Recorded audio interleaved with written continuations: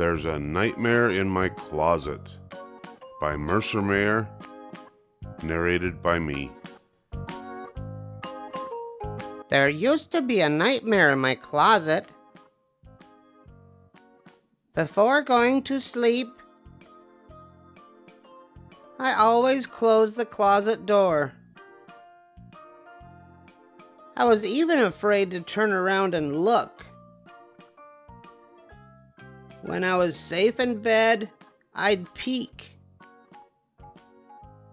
Sometimes. One night I decided to get rid of my nightmare once and for all.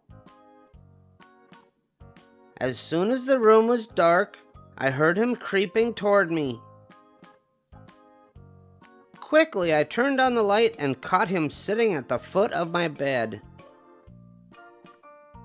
"Go away, nightmare, or I'll shoot you," I said.